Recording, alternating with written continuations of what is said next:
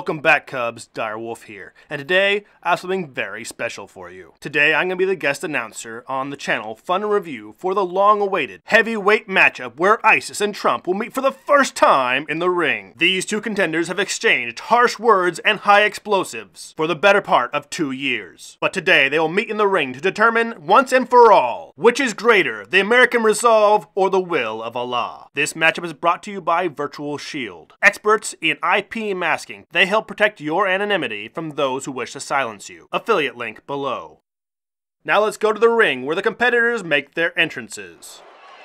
Hailing from the Islamic State in Syria, weighing in at 185 pounds and standing at 5 feet 11 inches. A terrorist organization trying to create a global Islamic caliphate, ISIS! The infamous ISIS comes to the ring with an impressive resume, with having killed 19,000 and wounded 36,000 innocent civilians in the Middle East alone, in addition to intentionally displacing 3.2 million refugees, and personally conducting 685 terrorist attacks, killing more than 7,400 people. They proudly tout that they are the largest organization of men with micropenises following the instructions of a dead pedophile, who forced women to wear bags on their heads. The American government that's waging this crusade against the Muslims, they've always been the enemy. I will fight anybody. And even if it was my own father, I would fight him and kill him myself. The West, it's filled with hypocrisy. Allahu Akbar. Wow, those are very strong and confident words from a group that's recently lost most of its land holdings to American-backed forces. Because of those losses, ISIS comes to this fight today desperately in need of a win. And in the other corner, weighing in at huge and standing at the best height, like seriously everyone tells me they love my height, the President of America, Donald J. Trump!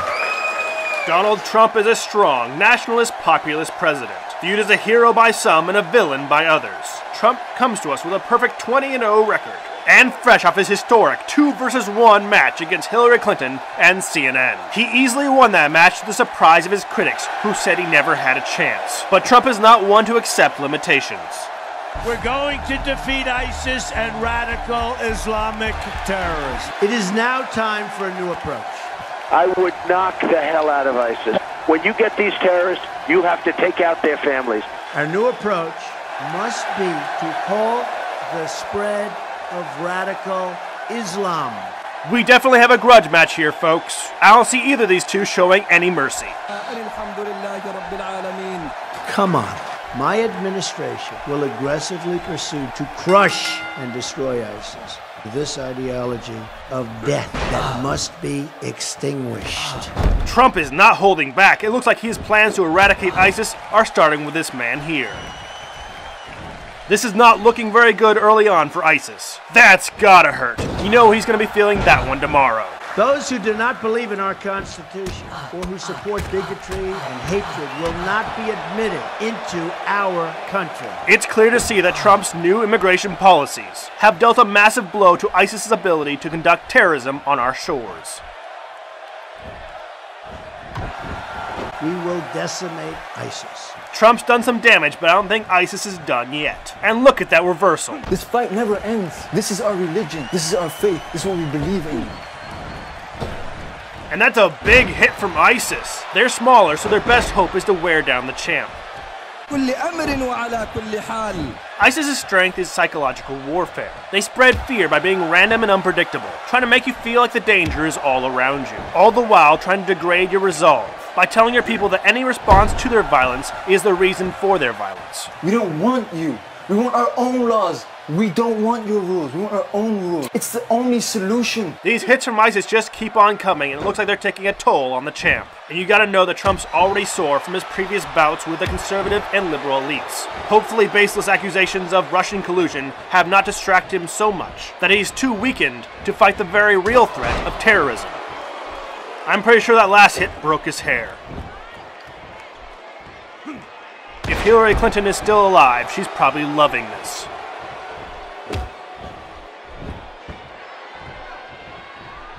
I don't know if you call that a victory. Oh, look at that! Not tough enough. Trump was just toying with ISIS. We're up against an enemy that celebrates death and totally worships destruction. Looks like the champ is still in this fight. The proof? ISIS is on a campaign of genocide, committing atrocities across the world. And here's the pin. 1, 2, oh, and he kicks out. Looks like ISIS still has some fight left. When they're chopping off the heads of our people, when they're chopping off the heads of people because they happen to be a Christian, we have to fight fire with fire. I would bring back waterboarding, and I'd bring back a hell of a lot worse. I'm pretty sure Trump just said he was planning on torturing ISIS into submission. I'm pretty sure that's not what ISIS expected him to say. This must fill them with fear. Knock them hard. You got to beat the hell out of them. The support networks for radical Islam in this country will be stripped out and removed one by one, viciously if necessary. Look at what's happening. It looks like I have a pretty good chance of winning. Drone strikes will remain part of our strategy. Trump definitely seems very self-confident. Foreign combatants will be tried in military commissions. It looks as though Trump's campaign of drone strikes, the torturing and imprisoning of terrorists, their families, and all those who support them, is definitely instilling fear in ISIS. It's scary. It looks as though Trump has managed to terrorize the terrorists. I don't know if ISIS is going to be able to recover from that last big hit. And he goes for the pin for a second time. 1, 2, 3, and just like that, the match is over. And that's another big win for Trump, the President of the United States. And to see how he did it, let's look at the replay.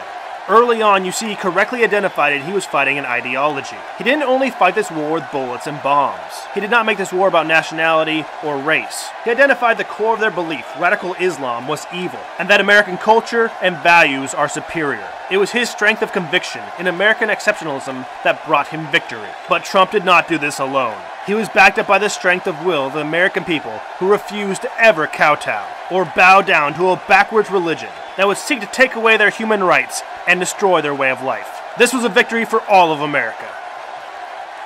Look no further than the men and women of the United States military. They are the greatest fighters and the greatest force of justice on the face of the earth. So today we deliver a message in one very unified voice to these forces of death and destruction. America will defeat you. Well, that was fun. I promised to do this like 4 months ago, and I'm just now getting to it. I hope you enjoyed it. If you didn't, don't worry, I have some great pieces that are not satirical in nature in the works. If you did like it, please hit like and subscribe, and if you feel like supporting me financially, please check out my Patreon, linked in the description. And also, if you're interested in protecting your anonymity online, please check out the VPN service Virtual Shield, also linked below. And lastly, if you want to see more matches like these with other voices, please check out the channel Fun and Reviews, also linked below. Direwolf out.